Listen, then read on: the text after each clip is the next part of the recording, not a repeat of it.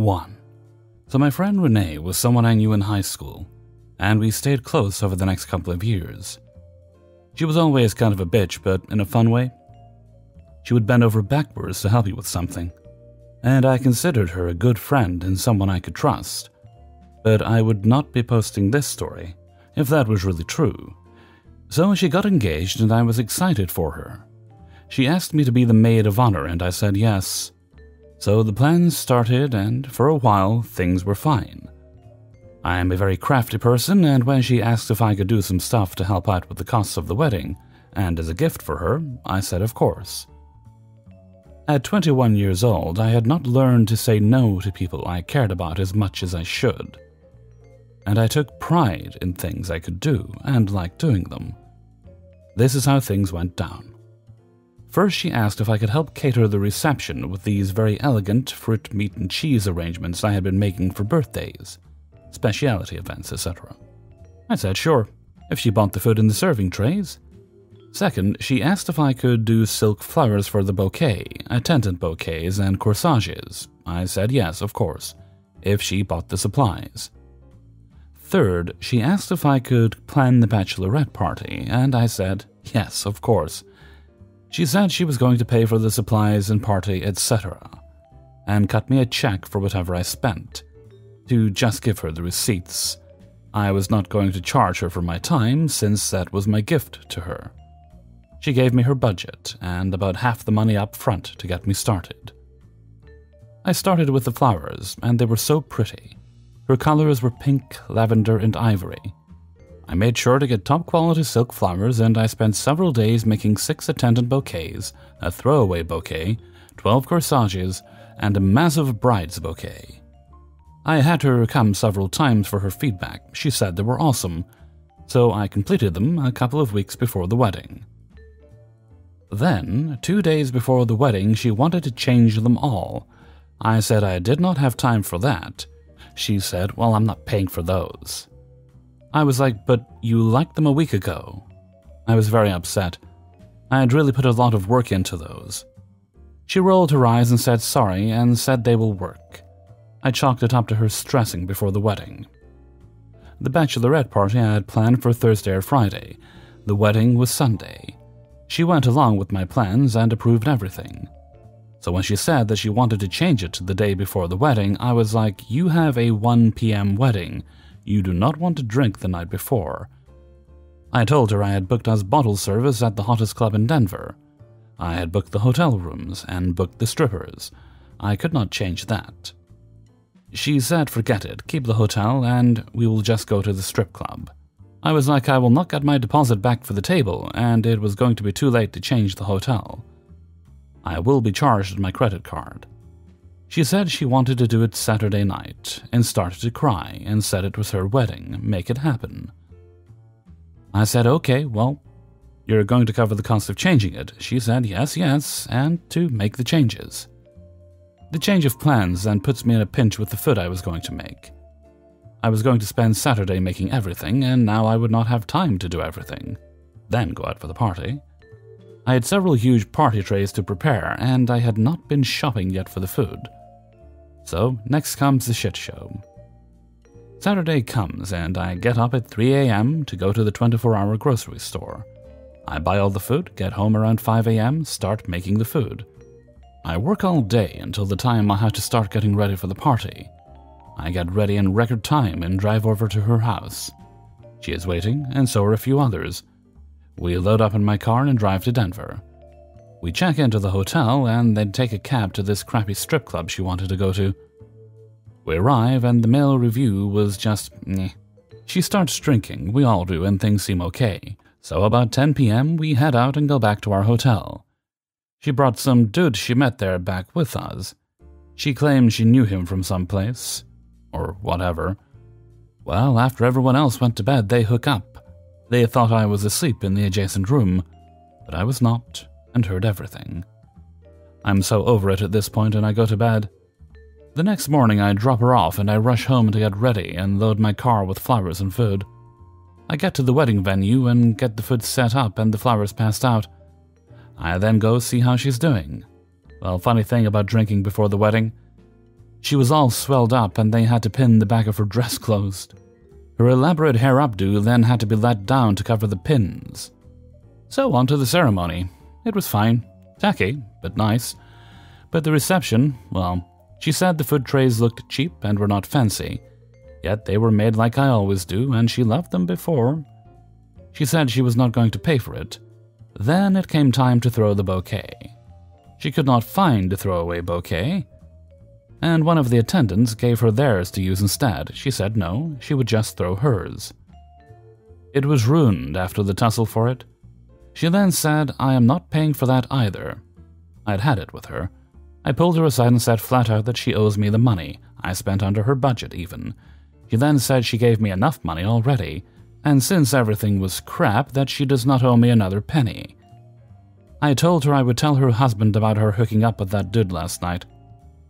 Well, she said he would never believe me and no one else knows so tough.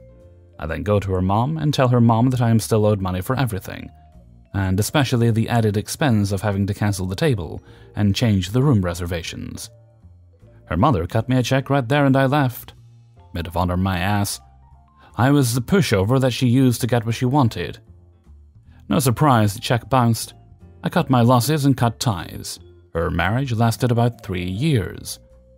I have learned to say no since and have done nice things for people who actually appreciate it. 2. This happened 8 years ago when I was just a young teen. I love my family, but there's always going to be a few crazy relatives. In my culture, we don't have bridal showers, but the event in this post is sort of similar. It's where we celebrate the bride-to-be while also preparing small gifts to give to guests in the wedding. Examples are candles, cookies, perfume, etc.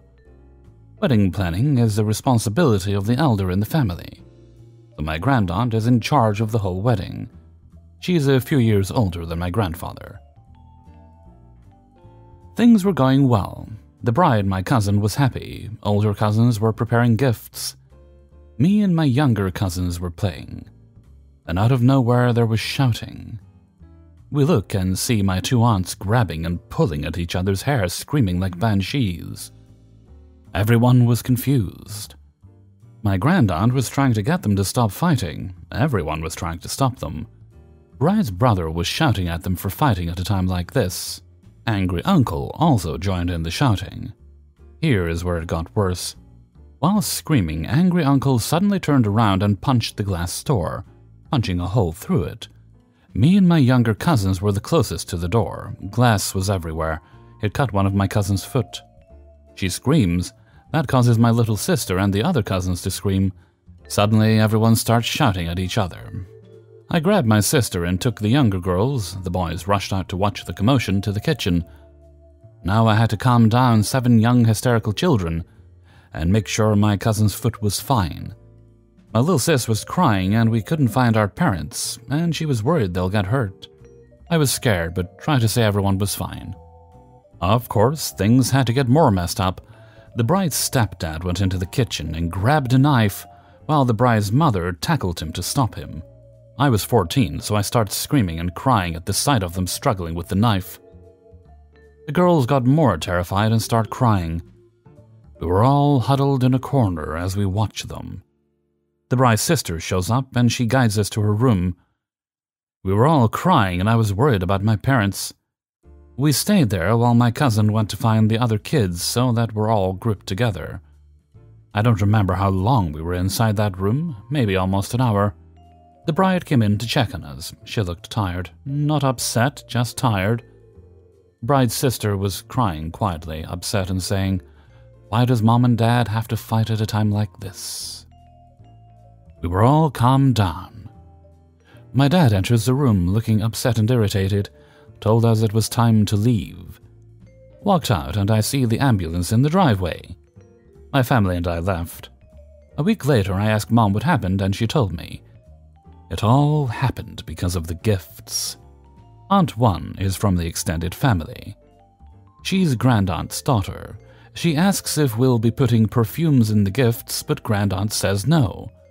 Aunt 1 was annoyed because she had been asked to carry the boxes of perfume in, so she left in a huff, not helping with the gifts.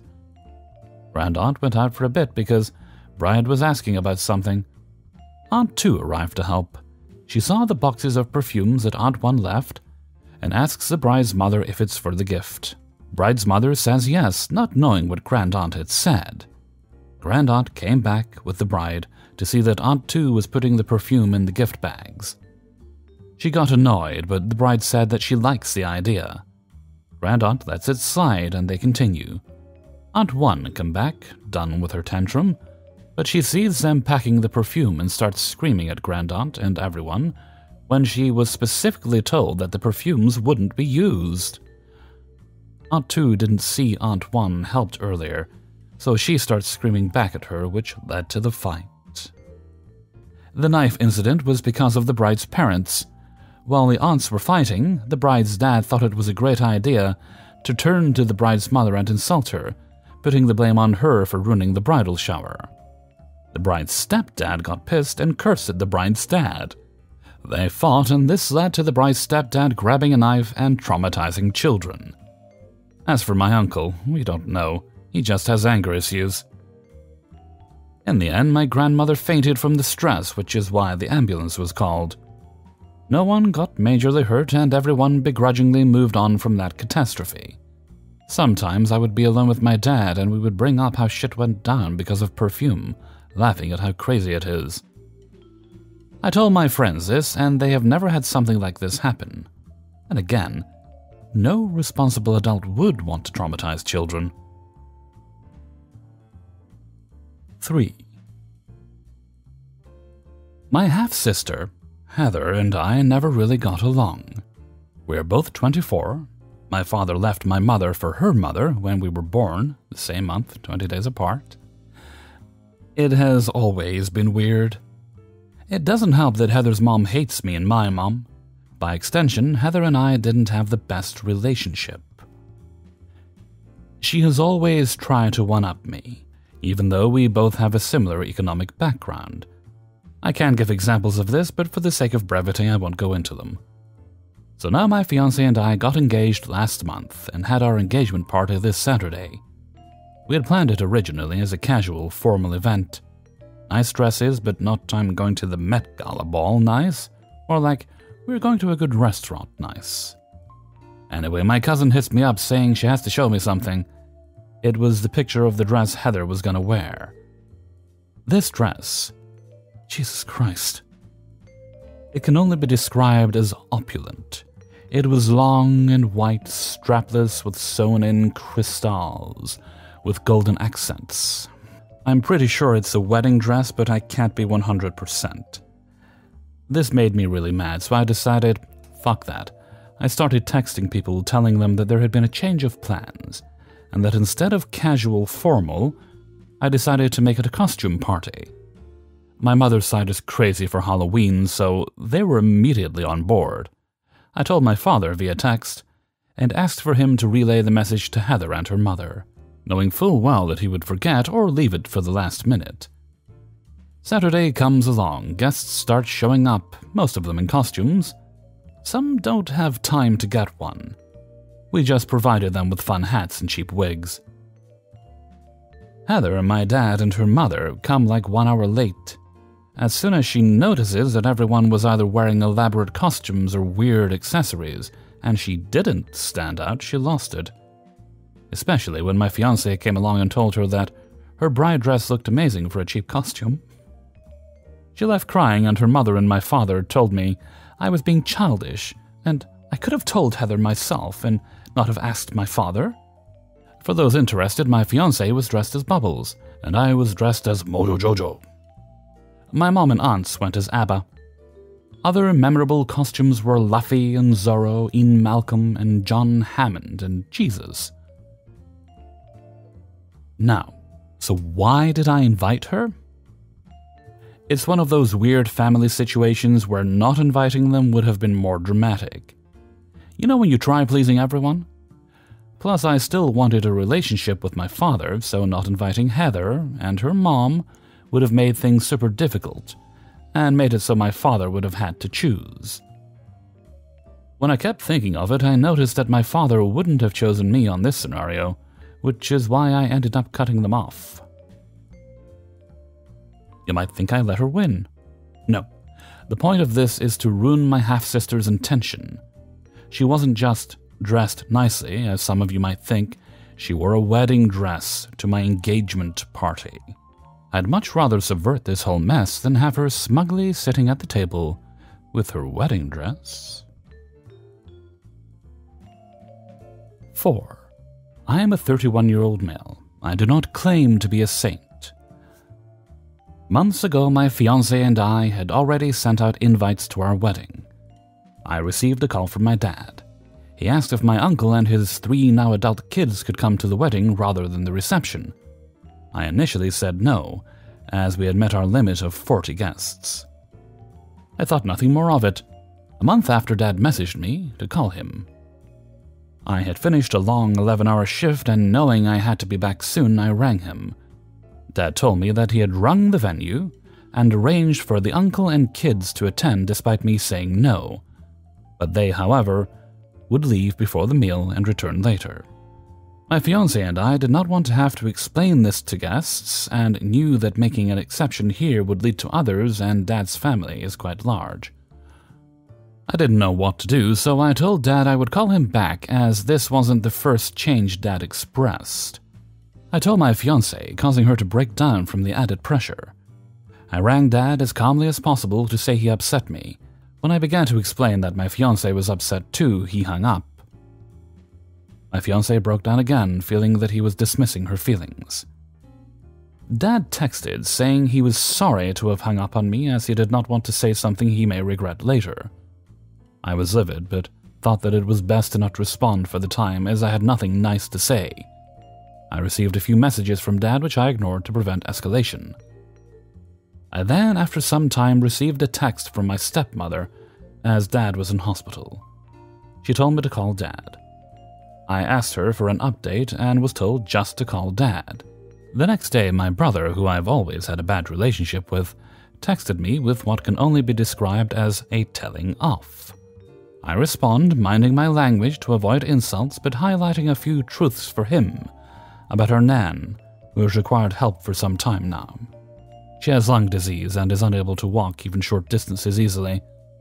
For the last 7 years, my fiancé and I have taken it upon ourselves to help with her food shopping and visiting her, as she is all but alone these days. Through COVID-19, my fiancé and I kept her company and ran her about. We do so to this day. My brother does nothing to help and visits her 3 times a year. After a day, my stepmother texts me asking to speak to Dad. I gave in and called him. The call was cold, but I asked about his health, finding out he had an infection, a far less serious condition than what was originally alluded to. Another day passes and my brother texts me at work, telling me how I am responsible for every argument and that I am lucky my brother, stepmother, and Dad care, or I would be alone. Dad then texts as if nothing happened. I didn't respond, as he didn't care about the upset caused. After some time, my stepmother called, referring to me as a horrid and uncaring person, as I couldn't just forget it, before blaming me all for this and hanging up. Dad immediately called, throwing various names at me for making her cry. He told me he wasn't coming to my fucking wedding, and he doesn't owe me an apology. 5. Background. I'm getting married in a couple months to my amazing fiancé. We came from different backgrounds. His parents are really wealthy and educated, in the academic way. Mine, we were always struggling with money. I have no issue with that, nor does my partner. I'm also not ashamed about this. His mother never really liked me, but as far as I know, she never liked any of his girlfriends, simply because they were not good enough for her perfect son. I wasn't too bothered about this since he never listened to her and didn't care for her shenanigans. I ignored all her comments about my appearance, lots of tattoos, our choice to be childless. You're selfish and stupid. She always talks about my fiancé's exes, bashes my career choices and all, but as soon as she heard about the engagement and wedding, the real fun begins. After much discussion, we decided to get married in a small ceremony with only parents and our witnesses, and maybe a couple months later, a garden party for closest friends and family members. Well, she hates the idea. She thinks we should do a big wedding and she's gonna pay for it. Because if we go our way, then someone will be offended. I mean, that was the main reason we decided to go with such a small ceremony. But she just can't wrap her head around the fact that her beloved son will have that kind of wedding. Mind you, we both want this. My main concern is the fact that I'm sure she will bring her family members despite our agreement and wants. She is still talking about it to other members of her family, like we betrayed her. She even said, "Well, then I'm gonna pay for my own dinner and invite everyone." I mean, go ahead, but this is not gonna be at our wedding. I thought that if we go with a small ceremony, the whole idea of big Italian wedding, which we are not, it's just her fantasy, will disappear. I guess I just want to express my feelings somewhere, because sometimes I think that I am the one who's crazy. Now, before anyone suggests, a zero-contact policy is not an option at this moment, because we are going to be co-owners or something like that with them, father-in-law and mother-in-law. They are building a huge hotel-like thing, and they will need our help. I mean, we are helping them now, and it's actually an act of selfishness because we want to live there at some point of our lives. No matter what fiancé says, she is always like that. She won't change. My fiancé says that I should stop telling her about the wedding, and maybe she'll stop. He also always has my back, always protects me from her, and is definitely not a mama's boy. There were multiple conversations about her behavior, but, well. The wedding that we are planning will be in a courthouse, in our county. You need to have witnesses of the wedding. I don't know if there is any other English word for that. And you can, but don't have to, invite others. Our plan is that we will have witnesses, parents from both sides, and that's all. After the ceremony, we wanted to take them for dinner. And that's all. After a couple of months, we will throw a party for our friends. Her main problem is that this is too modest, and that we should invite other family members for at least the dinner. We won't, because we want to pay for everything to avoid her control. Also, why we want that kind of wedding? I'm really anxious and have lots of panic attacks. Being in the center of attention is hard for me, and groups of people scare me. She knows that. She just doesn't care. Hey everybody, Hellfreezer here, and thank you very much for listening to Stresses and Dresses, Wedding Hijinks, number 6. And thank you very much to everybody who allowed me to use their stories in this video. If you enjoyed the video, then please do boop the like button and share the video with friends and families before you go. Okay, now we have a birthday shout-out to do today, and today's shout-out goes to Gloria Lucille. This was sent on behalf of George. George wishes you a very happy birthday, and so do I. I hope you're having a great time. I don't know if you were able to take the day off work today, but if you're not, make sure you do lots of fun things the next time you relax. And you've got a whole month, as is the rules on Channel Hellfreezer here. You have a whole month to celebrate and have good times on your birthday. Lots of cakes and snacks and nice things to drink. Okay, now I'd like to sing Happy Birthday, then we might have a question of the day. Happy birthday to you. Happy birthday to you. Happy birthday, dear Gloria Lucille. Happy birthday to you. Alright then, let's move right along to Hellfreezer's question of the day. And today's question is: foodstuffs that are overhyped in your opinion. I'll name 2, there are more, but I think I'm going to upset people here. I think Oreos are one of the most overrated and unenjoyable wastes of ingredients I've ever tried. And I have tried a number of different kinds. They just taste like burnt yuck to me. That's what they taste like. And another one that's going to upset people, avocados. I've tried them. No. Just no. I may try them again. It's possible I could do so. I can maybe try it with an egg or something to see if it's different. They're not super expensive, thankfully. Well, not where I live anyway. So I may try them again.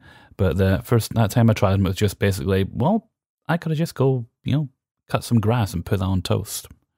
Let me know what some of your least favorite and, in your opinion, most overrated foods are. And with that, I'm going to head off for now. So until next time, thank you very much for listening, and take very good care of yourselves.